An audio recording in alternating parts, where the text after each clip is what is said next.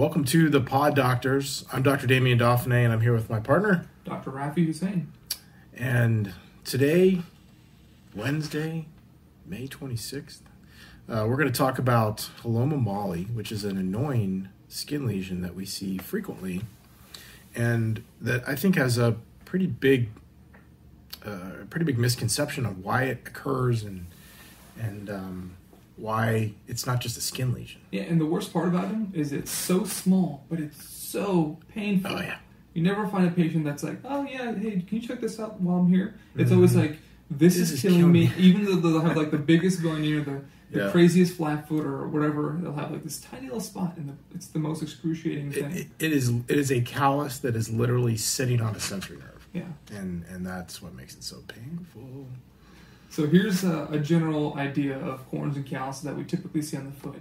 You know, see them on the toes, you'll see them under your foot, you'll see them, on the sides of your foot. But the Heloma Molle is actually a soft corn between your toes. Most other corns and calluses are hard.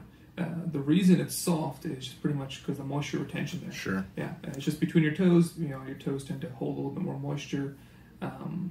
But what happens is that pressure between those two toes causes that corn, things that incite this, foot structure, tight shoe gear, cleats, a lot of athletes will have them. Commonly you see it in people who just simply have that fifth toe that likes to underlap the fourth toe. So the fourth toe is riding it. So here are some pictures. Here's what it classically looks like. It'll be either on the side of the fifth toe or on the side of the fourth toe. It'll pick one side. Classically, I see them on the fifth toe most often. Occasionally, you'll see callus on both sides. Yeah. That's a long-standing one. Right, yeah. And it doesn't have to be the fifth and fourth toe. Here's one that's what is that? Your third and fourth toe. Mm-hmm. It's just a pinch callus between those two toes. So what I think people need to understand is this is an underlying bony problem. Yes. And that everything that we do to address the callus is palliative, meaning it's not definitive, it's not going to change this. So you can maintain these by dealing with the callus. You shave them down, you use your urea or salicylic acids. And you can use a sleeve, a silicone sleeve to protect it, but until you address the bone, you're not going to have any definitive correction. Yeah, the old school treatment for these was to use lamb's wool. They used to get like that little, old school. Just patty. Pull off, make a little donut and stick it between your toes, and there you go. And the trick to that is, I have patients that are doing it with cotton balls nowadays. Mm-hmm. They'll take it and they'll make it into a donut. And the trick was if the callus or corn or whatever is on the distal tip, put that cushion behind it. Don't put it directly over that corn area because it's only going to put more pressure on that corn. But you actually want to offload that area. That's why those little donut pads that you can stick on there work really good because you're offloading the area.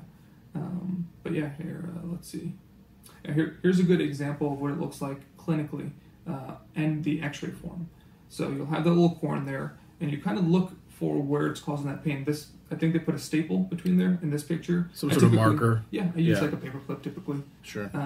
But yeah, and you kind of determine what two bones are abutting against one another. And each time it can be different. Classically, this is your most classic model. And I don't know if you noticed, but this is a patient who has symphalangism. So they never had a separation between their distal and their middle phalanx. And I think this is clearly more common in patients like that because their toes are stiffer. Yeah. So their fifth toe is stiffer.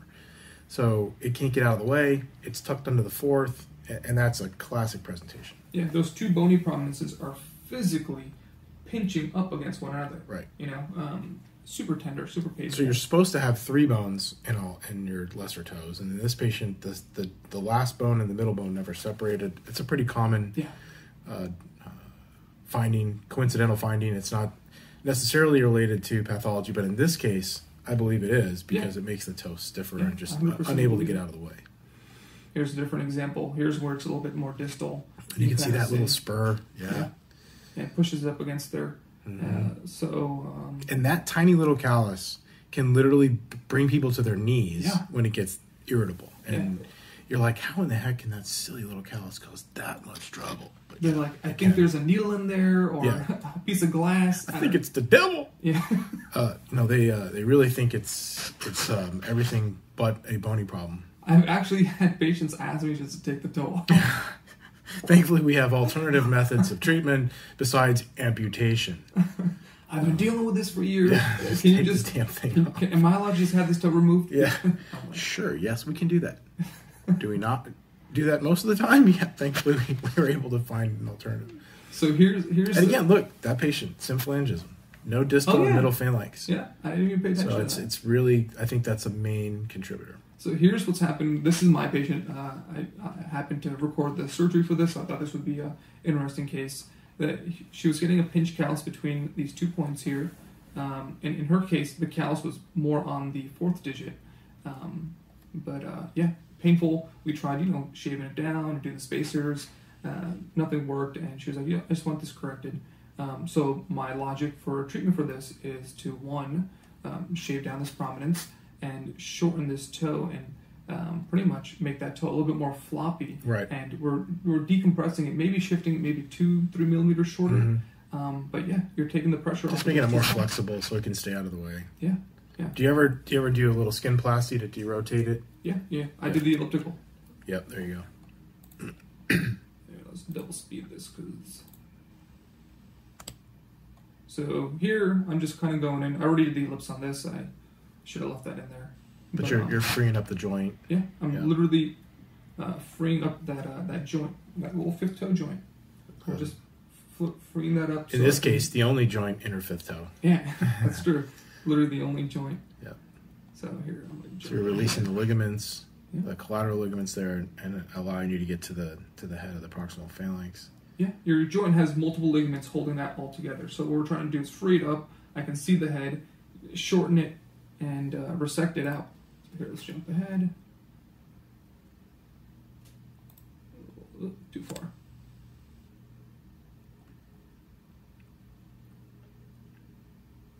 Nice. How long it took me to dissect that out?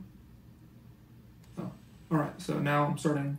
So I typically, I like to work in sections, dissection, osteotomy, fixation, just the way my mind works. Sure. So dissecting that out. Here you can actually see it was a good view of the extensor tendon. Yep. So I'm going on the lateral side of that extensor tendon where you kind of have a little canopy that kind of attaches to it. So... and you can create a soft tissue envelope around the bony prominence. Yeah. Yep, expose that. Do you like to burr these off? I actually took the small saw to it, the small saw. Burr is good. Depends on how big it is. If I really wanted to get a good amount of resection, or if it was like a pinpoint thing, it just kind of determines. I've used reciprocating rafts also. But in this case... The rotating rotary burrs can tear up your soft tissue sometimes without protecting them with... it's a tight little spot to be operating in, so I like the saw too. I think you do. Yeah, they have the real small saw. Look at that. I mean, tiny. You can just buzz that guy right off. Yep, there you go. Nice. You get a small little wafer out of there. We're not trying to take too much off of there. A small little wafer, and then... you can just ronger the rest if you need to. Yeah. And you'll see I'll do that for the 5th toe a little bit, just to reshape it a little bit. Right. Tiny. Look at that. I mean, it's like a little oyster pearl. Super small. But that's what it takes. And I think addressing this on both sides of the problem is far more effective long term. You're hedging your bets. The last thing I want to do is do surgery and then have to do surgery again to fix a problem that we were originally doing surgery for. Sure. Nobody likes to redo their own work. Yeah. Yep. It's bad for business. So that's good. I think that's a very proactive approach. Now you're getting the head out. And these surgeries are quick. I mean, the recovery on this is only soft tissue. Yeah. I tell patients 2 weeks because it's just the stitches. Once the stitches are healed, your incisions, once the stitches are out, your incision's healed, you're good to go. Yeah. I usually have them in like the surgical boot for, I don't know, roughly. So I chopped out, I was putting bone wax on there for a bit. So we put bone wax on there so it doesn't grow out or solidify. But then I felt the prominence while I was putting it on there. I was like, I need to get that lip out there. That a little more. But yeah, the bone wax purpose is to cover up any of those tiny little holes that the bony sponge like. So you're trying to prevent heterotrophic bone. Yeah, exactly. Yeah. So heterotrophic bone would be the term for bone that can grow, sort of an exuberant healing process that can cause bone to grow kind of in a mass at like the a end of a bone bone callus. that you've cut. And that can end up causing the same problem all over again. So there are different techniques, but bone wax is one of them to prevent that. So here's my before. You can kind of see the prominences, and this is kind of pointed to the areas I really focus on correcting. Right. You can kind of see the before and after. The Nice. little bump's gone, and then here was that little prominence I took out at the end, but shortened it off. And so now that toe's floppy enough that it's unlikely to get tethered into that fourth toe. Yeah.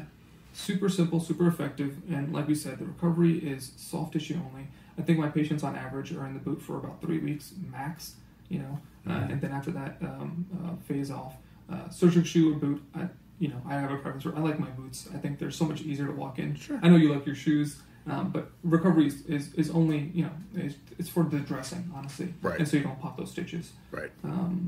But yeah, super simple, super effective surgery, and it's in and out one day for people who have tried the conservative, tried their toe spacers, tried their ureas or salicylic acids or hyaluronic acids or whatever to help soften them up. But it's a bony problem.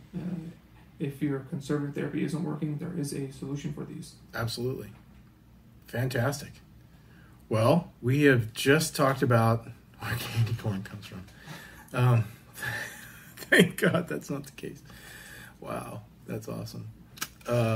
We have, I think, given a pretty good description of Heloma Molle and the soft corn problems that we see in the office and how they are truly a bony issue. I've gone through some of the conservative and the surgical options. I think that was a nice discussion. So hopefully if you find that you are struggling from one of these, that you'll understand now that it may be a bony issue that can be addressed surgically, and it's a pretty quick recovery. It doesn't require a great deal of immobilization, doesn't require cast crutches or anything like that. So certainly something we can help you with. Thanks, Dr. Hussain. That was fantastic. And we will see you next time on the Pod Doctors.